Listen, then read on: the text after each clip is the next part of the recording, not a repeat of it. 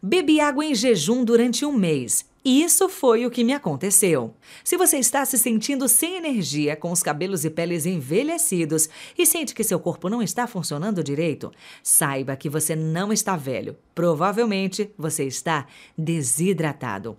Hoje eu vou te ensinar o passo a passo de um ritual fantástico para fazer todas as manhãs, a técnica da água em jejum. Porém, não é simplesmente beber água, mas sim uma técnica medicinal de como aproveitar ao máximo os benefícios dessa prática. E eu vou te contar como está sendo minha experiência. Oi, pessoal. Isabela aqui, tudo bem com vocês? Gente, dessa vez eu mesma fui a cobaia dessa técnica e vou compartilhar com vocês todas as mudanças que senti no meu corpo. Mudança número 1.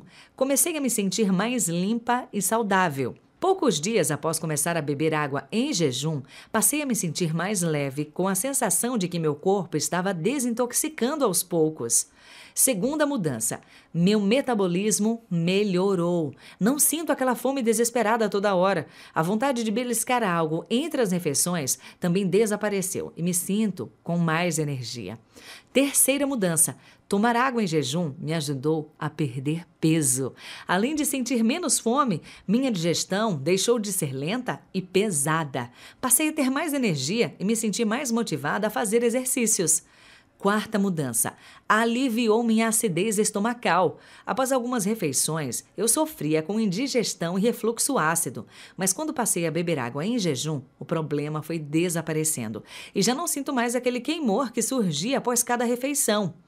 Quinta mudança, a aparência da minha pele melhorou muito. Não vou mentir. Este foi o maior benefício que pude perceber externamente. Passar a fazer este ritual evitou o surgimento de acnes e linhas de expressão, e meu rosto ganhou uma luminosidade que nunca havia tido. Sexta mudança, meu cabelo também melhorou. Eu costumava cortar as pontas dos cabelos pelo menos uma vez por mês, pois elas ficavam quebradiças e ralas. Tomar água em jejum dessa forma não apenas ajudou a fazer com que o crescimento fosse mais saudável, mas também deu aos fios um brilho mais natural e muito bonito. Sétima mudança, deixei de sofrer com infecção urinária. Aquilo que nenhum antibiótico conseguia resolver desapareceu quando passei a beber água em jejum. Neste aspecto, a mudança foi enorme. Já não sofro mais com aquela sensação de ardência. Inclusive, todas as pessoas que fazem essa técnica me relataram a mesma coisa, que há muito tempo não ficam doentes. Este ritual realmente melhorou minha imunidade. Algo tão simples quanto beber água com o estômago vazio me ajudou a aumentar minha imunidade e não recorrer a medicamentos. E agora eu vou te ensinar o método para você aproveitar ao máximo os benefícios de beber água em jejum. Você deve seguir este passo a passo. Beba 4 copos de água imediatamente após acordar, antes de escovar os dentes e com o estômago vazio. Se for difícil começar com 4 copos, inicie com 1 e vá aumentando a quantidade aos poucos. Não coma nada durante os próximos 45 minutos. Beba água ao menos 30 minutos antes de comer, mas não durante as 2 horas seguintes após o café da manhã, almoço e jantar. O que você pode esperar dos resultados? Para pessoas com diabetes ou hipertensão arterial, a partir de 30 dias, você irá perceber melhora nos sintomas. Se você tem problemas de prisão de ventre e gastrite, você irá perceber a melhora dos sintomas em até 10 dias. A melhora da pele e dos cabelos já pode ser notada na primeira semana seguindo esta técnica.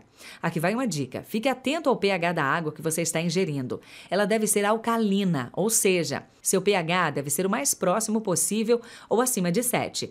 Atualmente no Brasil estão disponíveis no mercado algumas águas minerais alcalinas. Uma boa dica é sempre ler o rótulo da água e escolher as fontes que sejam mais próximas de sua cidade e que tenham o pH mais elevado. Existem também receitas caseiras com bicarbonato ou limão para alcalinizar a sua água em casa. Se vocês quiserem, deixa um eu quero aqui embaixo nos comentários que eu trago em um próximo vídeo. Essa técnica é realmente maravilhosa, simples e muito boa para a saúde. O ideal é que isto se torne um hábito na sua vida, tá bom? E aí, topa fazer o teste e compartilhar aqui comigo os resultados depois?